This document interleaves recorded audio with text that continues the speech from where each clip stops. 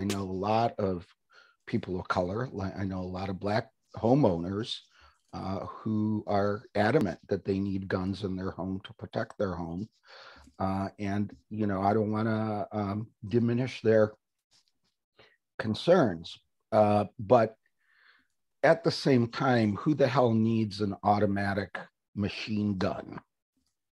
I mean, you're really not going to use that to protect your home anyway. And so I think there is a place we can all agree. We just don't need machine guns.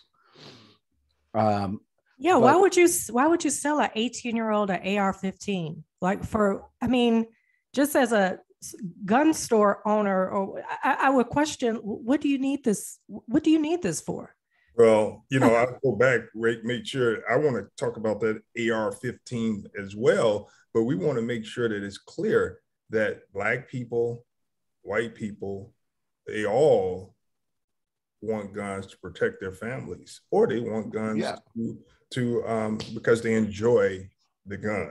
But yeah, I mean, Black people in communities like Austin, Inglewood, Roseland, they want guns for whatever reason they want them, to protect their families. They love guns, and they have a right to them.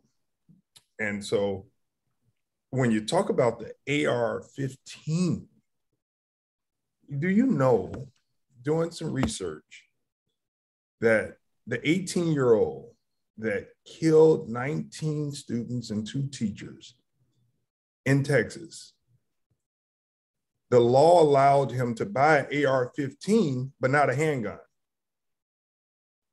That's the Texas law. He couldn't buy a handgun, but he could buy the AR-15.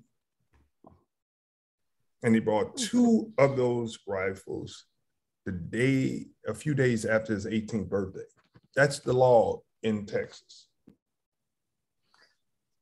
Most places people go out drinking when they turn 21. In Texas, you go buy a gun when you turn 18 and hope to stay alive till you're 21.